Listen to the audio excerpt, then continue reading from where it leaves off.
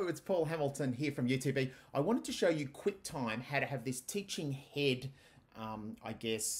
screen happening while you're actually screen recording your screen. So in QuickTime, what I've actually done is I've created a new movie recording already. So new movie recording, and I've gone up to view and I've ticked float on top. So that means now that my little video here is floating on top of my screen. So let's open up a Chrome browser, and you can see it's got me talking, and I can do my kind of teaching element as well. It's playing videos on the side here. I can talk to my students and I can point to different things and annotate over the top. I might actually open up say a keynote. Let's see if I've got a keynote handy here. Let's go to recent keynote.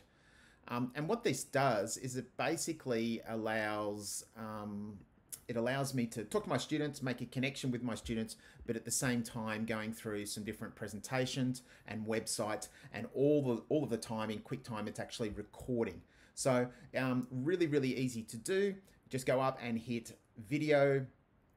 Movie recording to start off with, and then make it float on top, and then create a new screen recording, and it records as you're talking, record your teacher face, and makes that connection with students, as well as hopefully creating some engaging and interactive lessons for your students.